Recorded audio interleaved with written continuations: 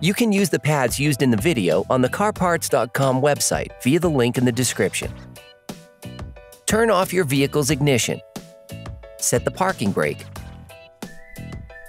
Pull the hood release handle and open the hood.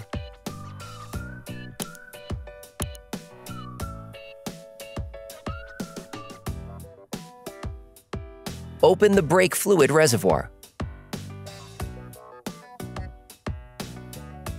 Loosen the stud bolts on the front wheels. Lift the front of your vehicle. We strongly suggest watching our video on how to jack your Ford F-150 safely before carrying out this step. Place the vehicle on the axle stands. In order to change the brake pads on your vehicle, you will need to take off the wheels to have full access.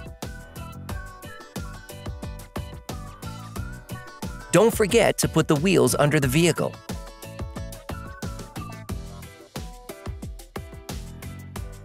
Turn the disc inward. This will make it easier for you.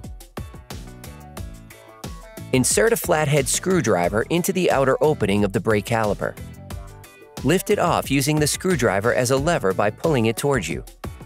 This will cause the pistons to react slightly so that the caliper can be removed more easily for the next manipulations. With a socket wrench and a 13mm socket, unscrew the lower slide pin. Then, remove it.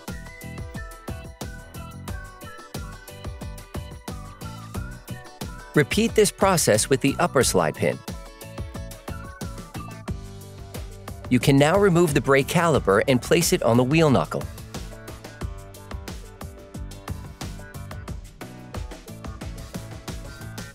You can attach it to the upper control arm with a clamp or a wire.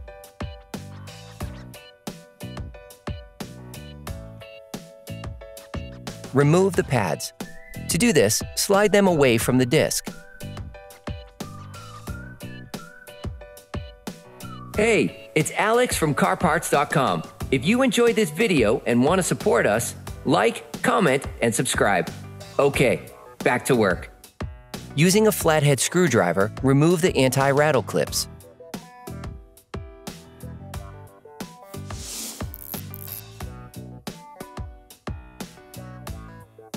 CarParts.com also recommends replacing the anti-rattle clips with new ones. Get hold of the anti-rattle clips supplied in the kit, and brushing the caliper mount around the pads to remove any extra rust that could prevent the pads from sliding. Depending on the state of corrosion, we even recommend using a file to restore the original shape. You need to check the sliding of the brake caliper slide pins and the condition of the caliper slide pin boots. If they look worn, you are advised to replace them with new ones. Place the new anti-rattle clips on the caliper mount. You can order the pads kit used in the video on the CarParts.com website via the link in the description. Grab the new pads and lightly coat the ends with copper grease to help them slide more easily.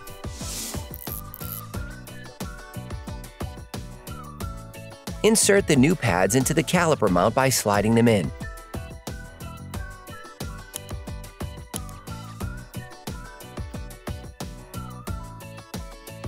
You can purchase the parts we used here by visiting our website at CarParts.com.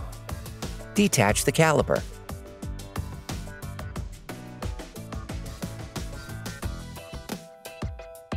Place a used pad in the caliper. Then, using a clamp or brake windback tool, press the pistons into the caliper. This step is essential before installing the new pads. As the pistons enter the caliper, brake fluid will flow back into the brake fluid reservoir. Depending on the original level of the reservoir, make sure that the liquid does not overflow.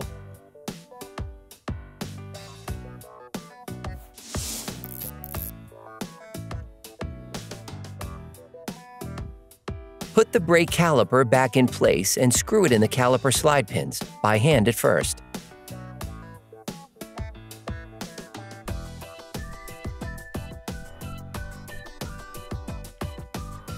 You can use a 17mm spanner to prevent the bolts from rotating.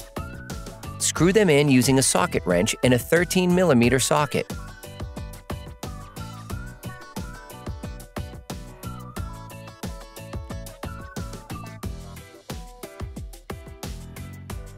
Finish tightening using a torque wrench.